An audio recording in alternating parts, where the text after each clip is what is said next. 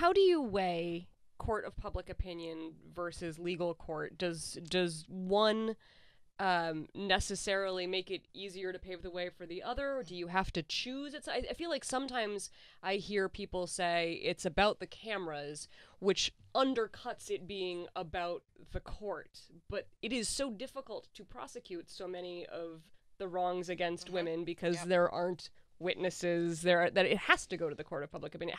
How do you reconcile those two thoughts? Okay, well, first of all, for many people who are accused are saying, man, this is not fair.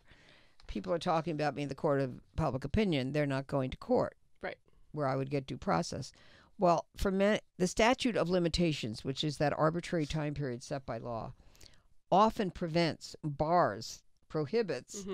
a woman from being able to go to court, assert a legal claim, if it's past the time limit that the legislatures have set, during which a claim must be brought. So if it's too late, in other words, then the courthouse door is slammed shut in her face. So I say to those accused, look, if you want due process in the courts, help us change the law to eliminate those statute of limitations, those arbitrary time periods, so that women can have access to the courts. There is no statute of limitations in the court of public opinion. There is no time limit on the exercise of free speech. That can be done anytime.